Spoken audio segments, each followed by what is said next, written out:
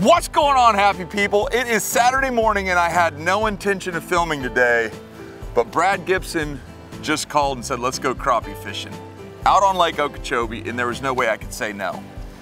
And because I just came from up north where we caught a bunch of crappie, but we didn't catch a bunch of big crappie, I figured if I don't film this, no one's gonna believe me. So we are after giant black crappie on Lake Okeechobee with Brad Gibson and my little brother Gabe. Hang on.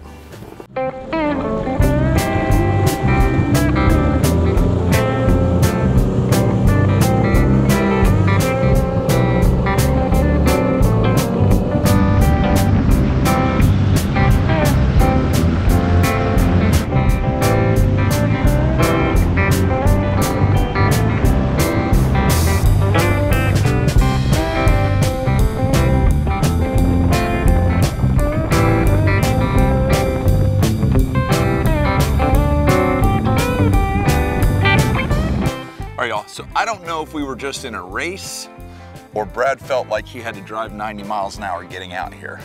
Now that we're here, it feels like it's about 85 degrees, so I shed some clothes and I'm ready to fish. First up here, we got Brad Gibson, Gabe Arrington. Y'all notice him backboating the heck out of me too, don't you? See that blue heron up there? I'm gonna catch a fish right under him in about 2 minutes. They sit there and watch them.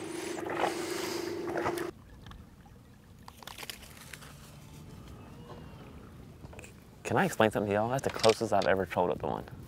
I was thinking The whole time I didn't want to say anything because I've never been that close to one in a boat like that. How deep are you letting your jig fall? About a foot to a foot and a half.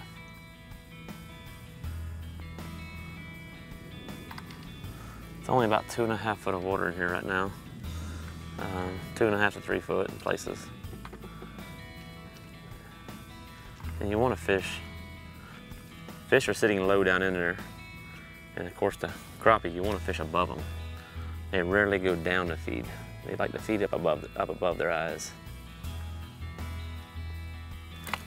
There's one right there. Nice one. It's a good keeper, 11 1/4 inch fish. Yeah, look how fat. The belly on her. Good night. What's your favorite way to eat these fish? Fried. Fried? I love them fried. Oh yeah. Whole or fillets? Fillets. Fillets. Absolutely. Gabe, I told you that fish should be right underneath that bird. I mean, what was it, 2 foot from where he was sitting at? Right on top of him, pretty much. We've heard very little out of you today, Gabe. Yeah, because I know if I don't concentrate, he's going to school me. I spent many years on the bow of this boat with him so frustrated that he would outfish me. There he is. That's a good one right there. Gabe. Get it out. Wrap him in the stuff. That's a good one. Boy. I wasn't filming. Are you kidding me? No, I'm just kidding. Look at that, y'all. That's a lumper. Hooked right up in the button, right up the top of the mouth. What we're using today is a 16th ounce pink head with a sickle hook in it, number 4 sickle hook, and a panfish assassin in the spring minnow color. So that represents a minnow? Well, the body and the way it works is a minnow, but we have a lot of grass shrimp in this lake, you know, and we all know that grass shrimp have a green tint to them, and they feed on grass shrimp as much as they do minnows in here. I mean, the old timers have been using grass shrimp around here for 100 years to catch the crappie. A lot of colors work. You know, everybody has their own favorite, but I tell everybody just use what you're confident in, you know? And this is my confidence bait. What he just said makes more sense to me than anything in the world. I don't care if it's your gun, your bow, your ammo, your fishing pole, your jig, or the underwear you put on in the morning. Use what you're confident with. The more things you are confident in that you're using, that just creates confidence in your day, whether you're hunting or fishing or just at your day-to-day job. Confidence is key. There he is, another one in there. Nice, another giant. Are you kidding me? Under the cattail mat. Look at that, that is awesome. And the best part about this is It's not negative 25. We didn't need a saw to get through the ice. I always love fishing around on blue herons. They usually tell you where they're at.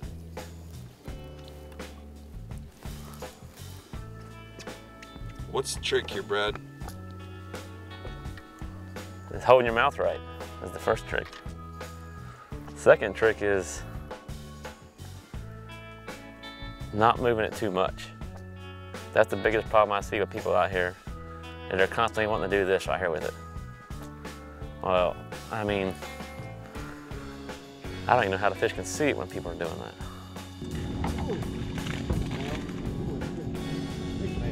Dude, that is a gigantor. Brad and I were in a crappie tournament. Everybody makes fun of us because we're using 30-pound braid. So we're in a tournament and I said, you know what? I got Brad's number. I went and bought 4-pound fluorocarbon. Fishing side by side with him using braid in clear water. He probably had 15 and I'm like, you know what? I'm going back to the braid. Really? The 4-pound fluorocarbon, you couldn't get no lighter. Using the same jig, the same rod, the same water. He was schooling me so bad, I went back to braid. Here's my rod when they hit it. Ooh, it's boom. Why you gotta be like that? I came up here when he smashed the hole for me. You know, I've been out here crappie fishing for years, but every single year it changes. Year to year it changes because the depth of the water changes. If the water goes up and down, the fish are gonna move accordingly. That's why if you don't do it a lot, it is so much more cost effective just to call a guide and go with him. Then you ain't jacking around.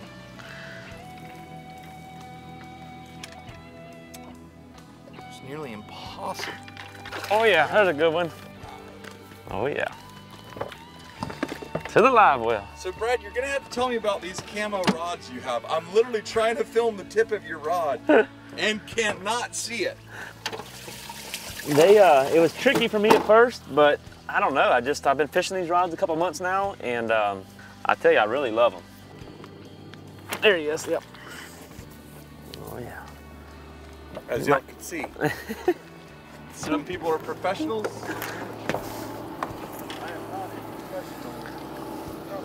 This is how we check them if we think they're any bit close.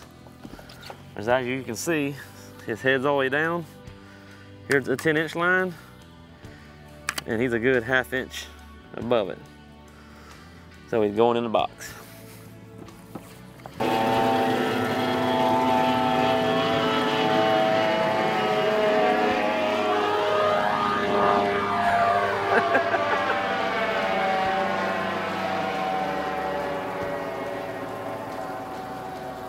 You think we can run him down? He's going to my honey hole right now, Robert. We gotta go. But what is it with bass fishermen driving 90 miles an hour everywhere? Was that a cat boat? Yeah. There you go.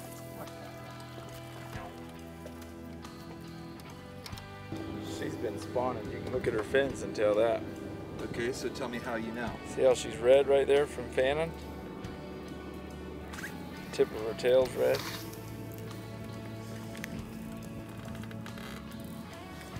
How are you planning on cooking these? I don't know, you're cooking them. Oh God, look at the big one. Holy mackerel. Oh my gosh. Giant. See, that was my fish because I was in that hole. Oh no. Giant. Are you gonna pull the boat out of the way? Yes, I need fuel. Oh, there he is. Yeah! Look at there. Yes! Success! Down to the wire. I was like, come on, man. I need one fish.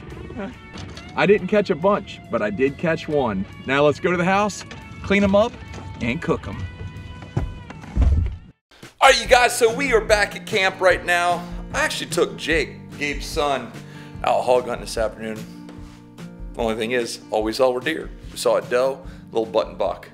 But what was really cool about the hunt today, when we got back to camp, Jake looked at me, he goes, even though we didn't get anything, this was an amazing hunt.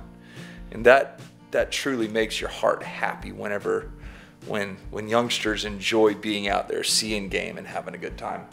And seeing Gabe caught way more fish than me today, Gabe's gonna be cleaning them today, and he's gonna tell you a little bit about these crappies.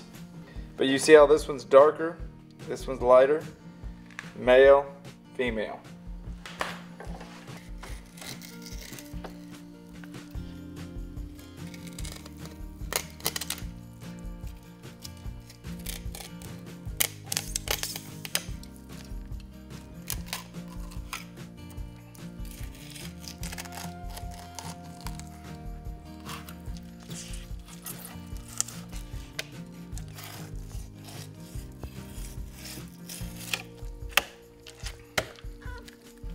The males come in and get the beds ready on the reeds that we were fishing in. Mm-hmm. They'll come in and get everything ready. The females will push in, spawn, and go back out. The males will stay. Typically when a male eats, he hits twice as hard as a female. And we think that's because he's guarding either the fry or the eggs. All right, you guys, so I don't know who mentioned this on my Facebook page, but these were for sale on TV talking about how they work on a grill. So someone said, Rob, you gotta try that out. Well, that's what I'm doing. I reckon I was gonna put some butter on there, but they swear you don't need butter. To season the fish, I'm gonna go ultra simple, ultra good. Take your fish, sprinkle a little Everglades on them. That's about all she wrote right there.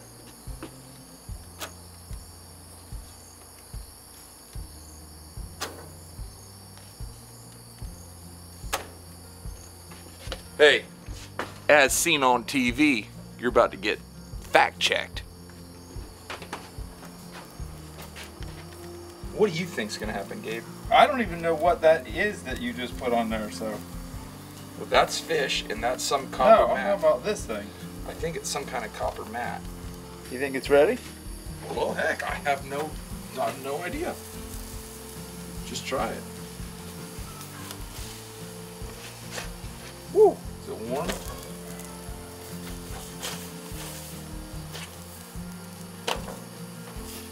I guarantee it's gonna be good.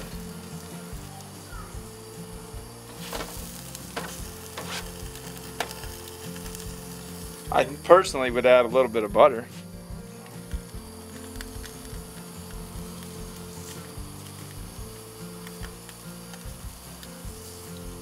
Just a smidgen. You know what they say, y'all? Butter makes everything better. And if my light wouldn't have gone dead, the quality of this video would be better.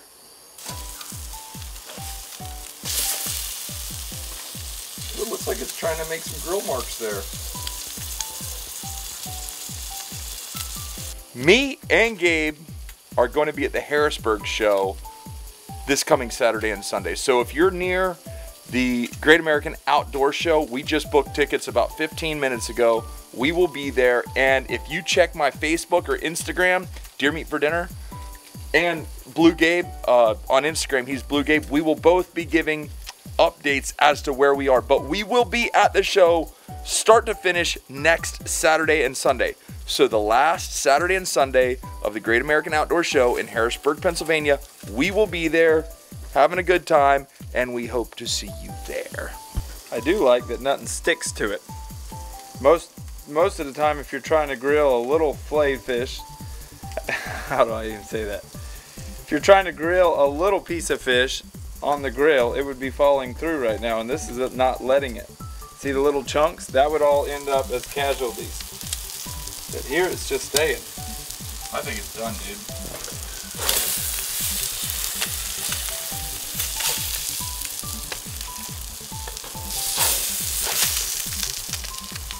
These ain't. Not even close.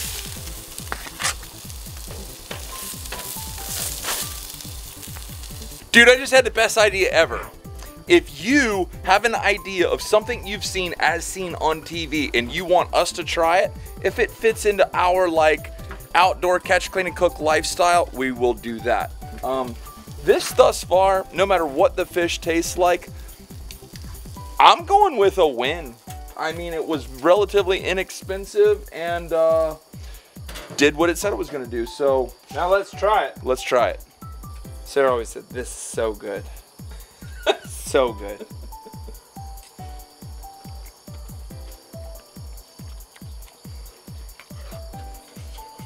Have you ever had grilled crappie fillet before? Mm-mm.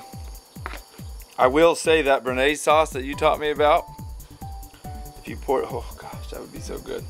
All right, your turn. Oh, dude, Sarah, it would be so good. It would be so good. Right there, y'all.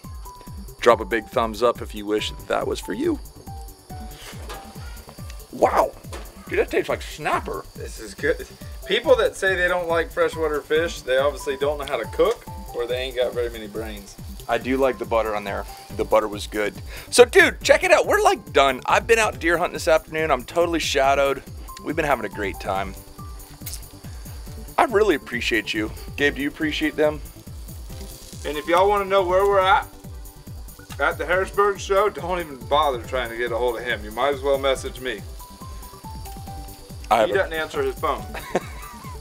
So I do. I have really dedicated myself to paying attention to being a husband, a dad, and a YouTuber. Unfortunately, I get a gazillion messages, so it's really hard to keep in touch with all of them. So I just shut my phone off and do what my priorities are. Now granted, I love making my YouTube videos. I love being a part of y'all's lives. I love that you are a part of my life.